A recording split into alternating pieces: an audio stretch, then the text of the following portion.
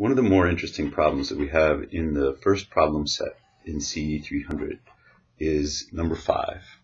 In number 5, the cash flow diagram is a little unusual. It asks us to solve for the number of compounding periods rather than the amounts of money. So if we started with a loan of $22,000, we can say that that would equal the present value of this series of payments. But it doesn't tell us what each one of these payments is. Instead, the given information in problem 5 is the sum of all the payments, which is equal to $50,331.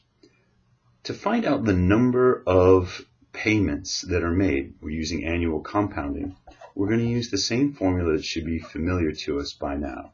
P equals A times the quantity 1 plus I raised to the n minus 1 all over I 1 plus I to the n. The challenge in the problem is figuring out what is A.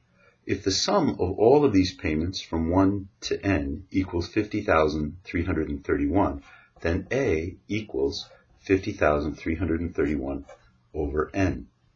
Substituting the known values into this equation gives us 22,000 equals 50,331 over n times 1 plus 0.18 raised to the n minus 1 all over 0.18, 1 plus 0.18 raised to the n.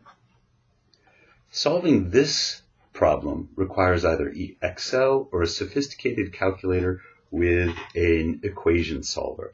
You would type in the equation and then you would ask it to graph or solve for n. But the FE doesn't allow those sophisticated types of calculators. So the question is, how do we solve for n?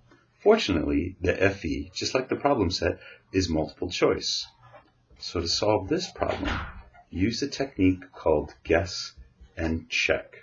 Start with A or B or C or whatever answer is your best guess. Plug that in to substitute for n and see if you can get the right-hand side of the equation to equal the left. Give that a shot for problem set 1, problem number 5, and post the results for me on Slack.